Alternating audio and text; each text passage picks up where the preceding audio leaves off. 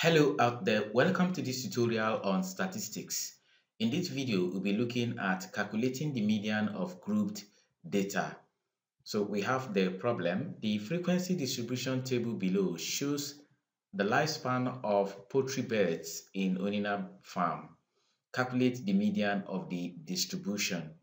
So we have the lifespan as class interval from 50 to 99, 100 to 149, up till 500 to 549. And then we have the number of beds given for the respective class intervals. So we go ahead to calculate the median of the grouped data. So we've arranged the table in a vertical form. First, we start from the formula for median of grouped data, which is median equal to LM, that is the lower class boundary of the median class, summation of F, which is the sum of the frequency divided by 2, minus CFBN, that is cumulative frequency before the median class, frequency of the median class, and the class width or class size. We're going to create more columns on the table so that we'll now have the cumulative frequency, then the lower class boundary. For the cumulative frequency, we'll be looking at the frequency of the frequency table. And here, the first class interval, the frequency is 14. Therefore, the cumulative frequency will still remain 14. For the next class interval, the cumulative frequency is adding this 14 to 36 to give us 50. And the next one is going to be adding this 50 to 55 to give us 105. In the same way, 105 will be added to 68 to give us 173. 173 will be added to 76 to give us 249. 249 will be added to 62 to give us 311. 311 will be added to 45 to give us 356. 356 will be added to 22 to give 378. 378 will be added to 12 to give us 390. And finally, 390 to be added to 10 to give us 400. Please be informed that this 400 is the total population of the distribution.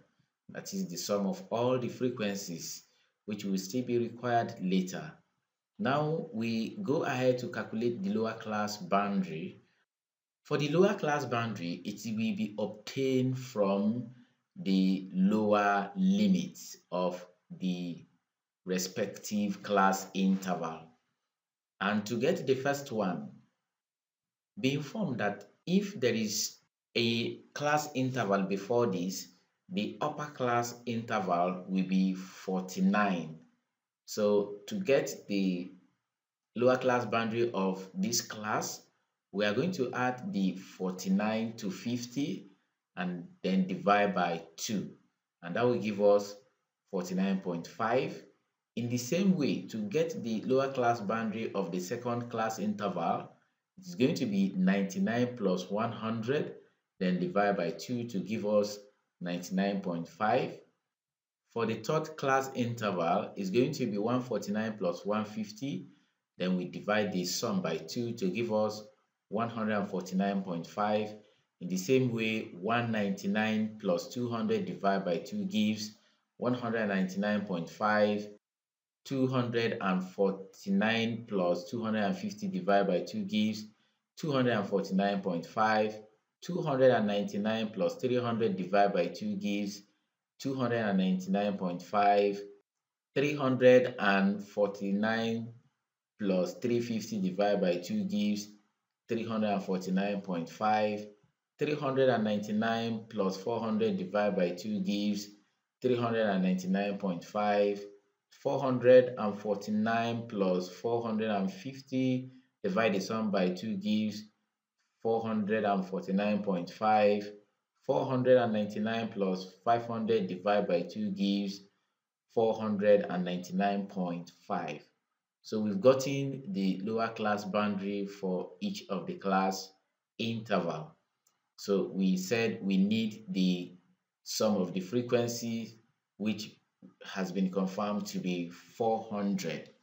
From here, we need to calculate each parameter in the formula.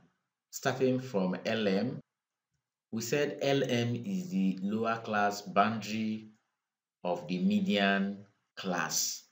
So we have to identify the median class.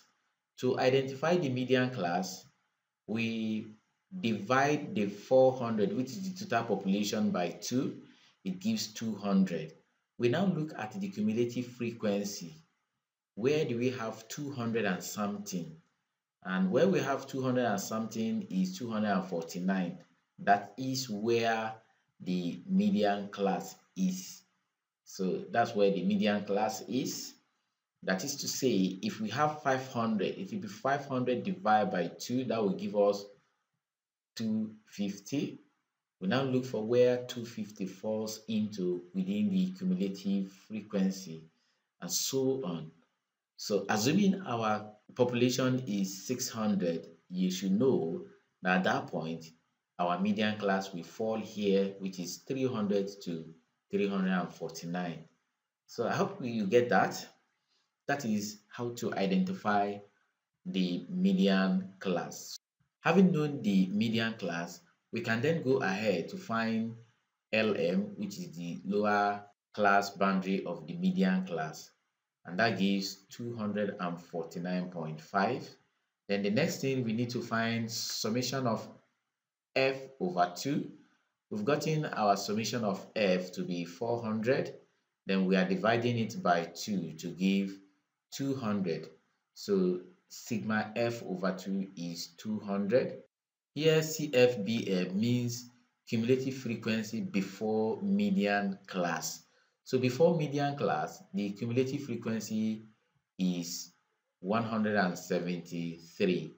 Please be informed that this is so because the class interval is arranged in ascending order. If it is arranged in descending order, then we will now look at the cumulative frequency after the median class.